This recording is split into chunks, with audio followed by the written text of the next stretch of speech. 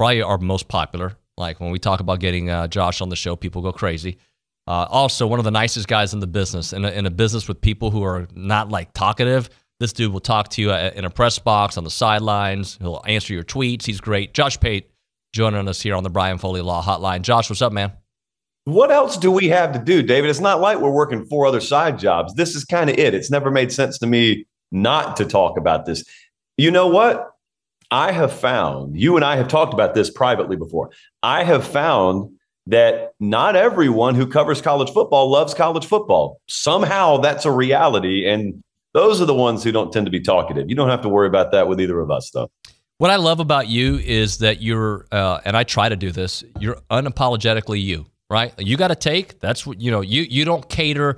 You tell people the way you see it, and you've had a vision for A&M football that you have maintained, and you've stayed with it. And I love that you present your case and you stick with it. And then if you want to alter it, you give your reasons for altering it. So where are you on the state of A&M's football program, considering financially what they committed to Jimbo and what's ahead and maybe the potential candidates out there?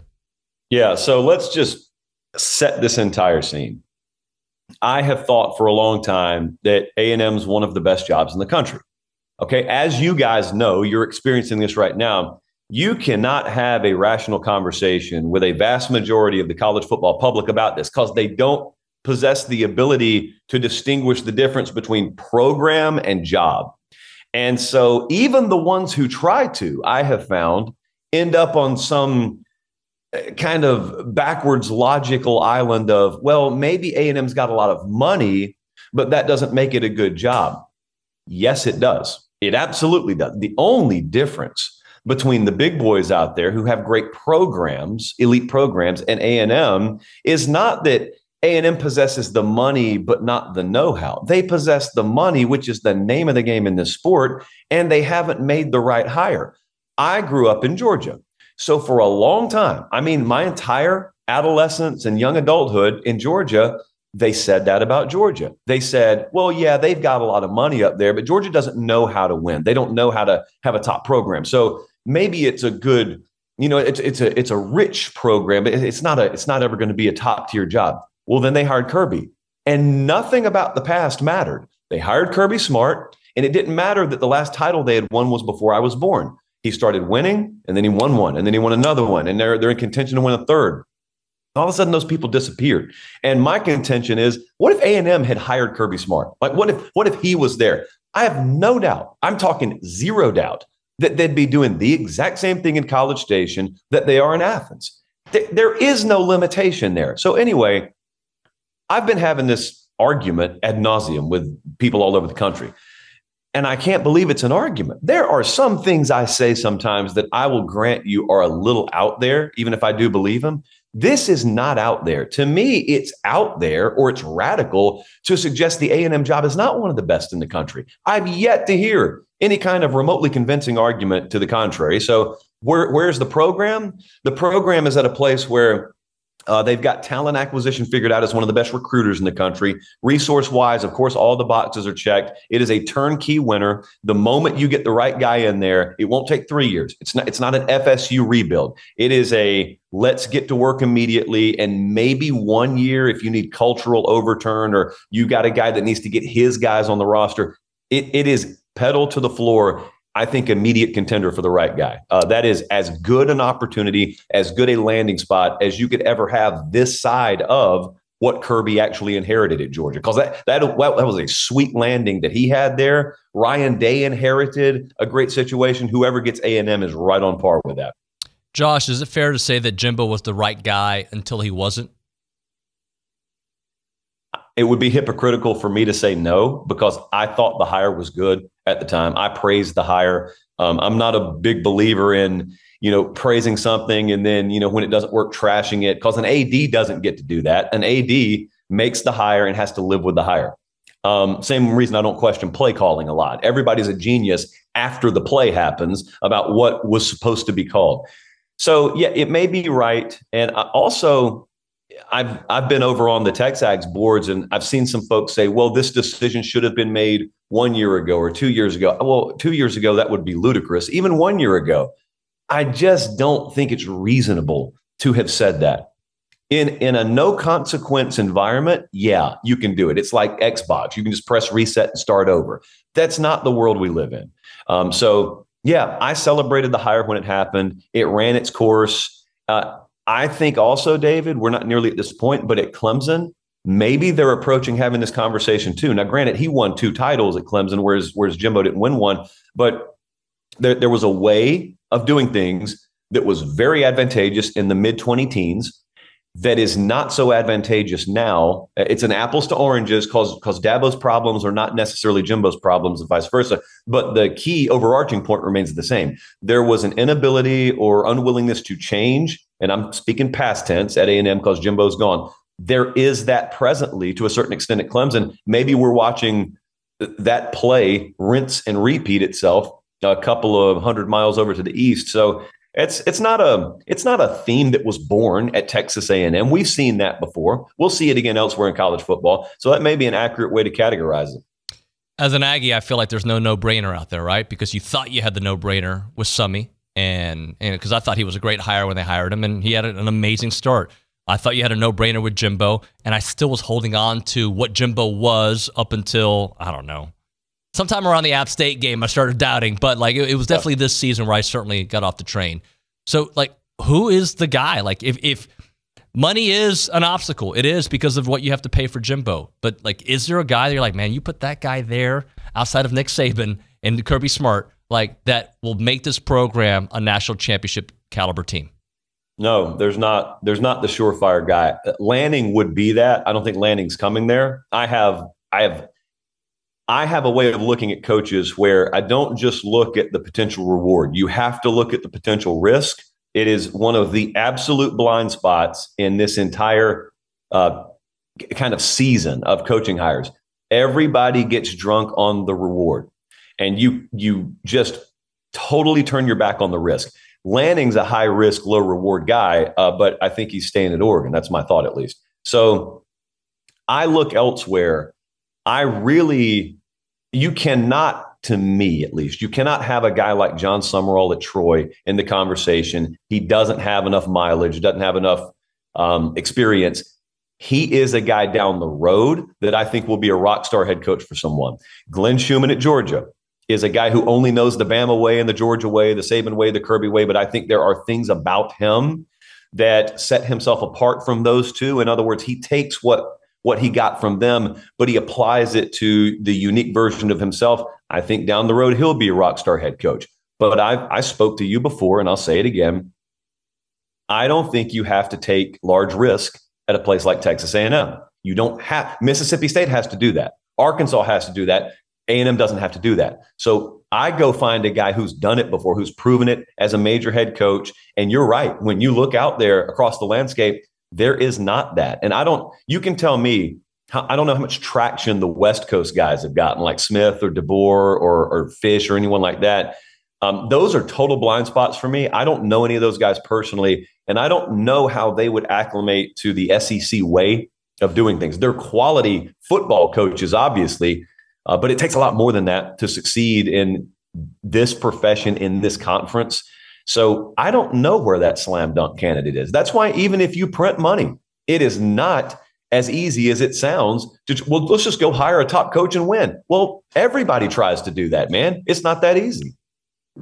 How important in your eyes is it to get somebody in here soon, though, because of the talent that you do have? And you said you might be able to win next year or the year after, but in this new world of college football, people can be gone, and you got to have somebody that inspires kids to stay, inspires a recruiting class that's top 10 right now to stay with this with their pledge to A&M.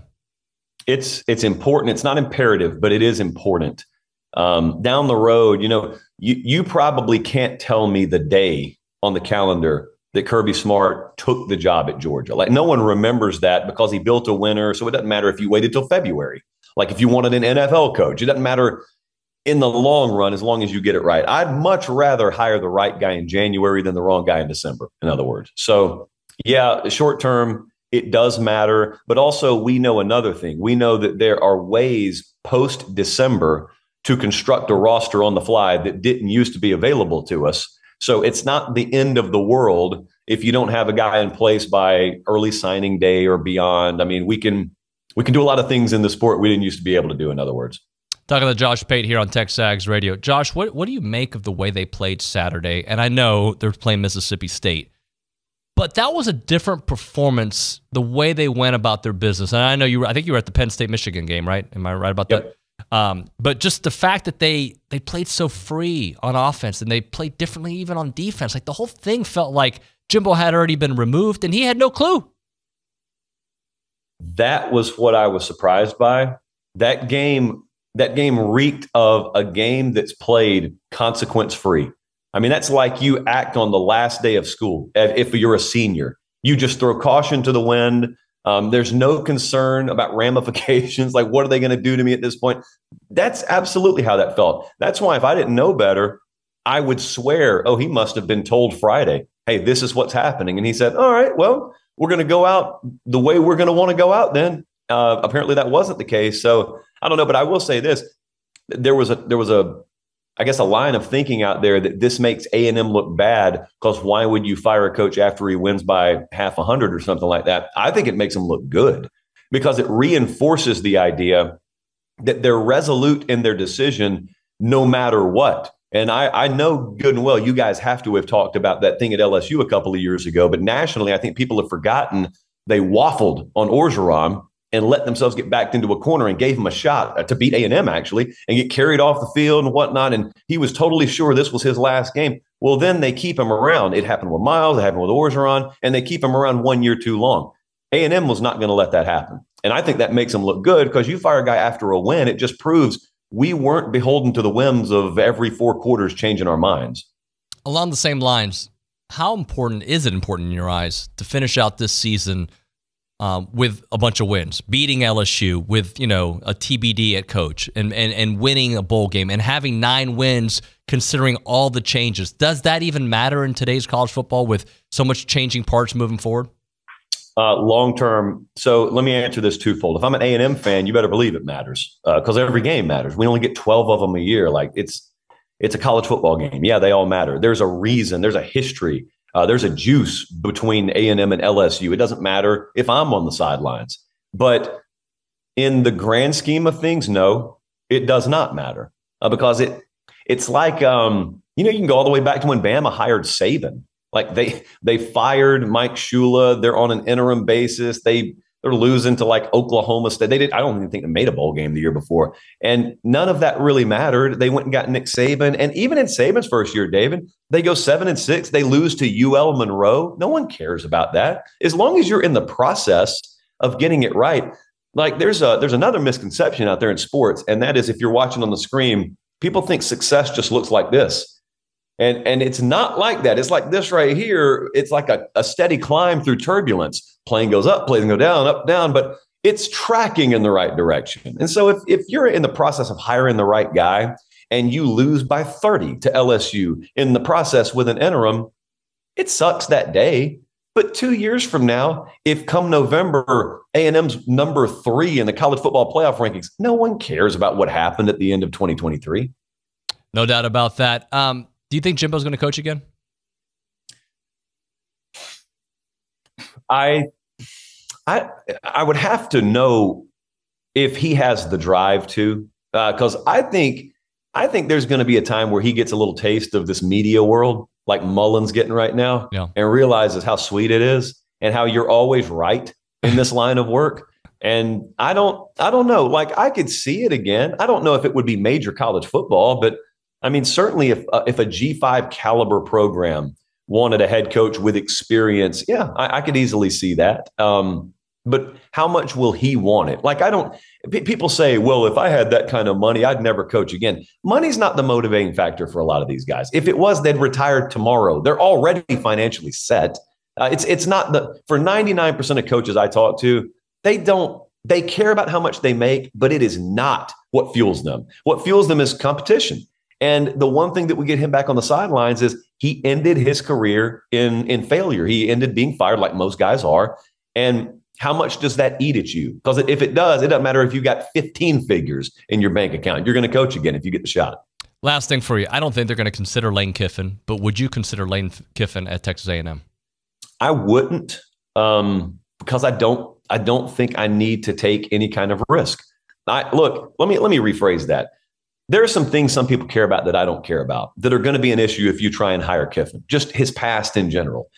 I don't know how much that would matter to the A&M folks, but I will say, if you just care about putting quality product on the field, Kiffin has figured some things out now. If you look at some of the more advanced metrics, he's doing things they shouldn't really be doing at Ole Miss. I think they figured out NIL a little ahead of the curve. And they've done it because they have to be creative there, whereas you don't have to as much at A&M. I mean, you can play the game at the head table. I don't know if I would. I don't think they will. I don't know. I would be probably 60-40 any given day on that. It would depend on the other candidates that I knew I could have a shot at in the room. Josh, I appreciate you, man. I owe you a phone call for not radio just to check in on stuff, but thanks so much for making some time. I appreciate it, David.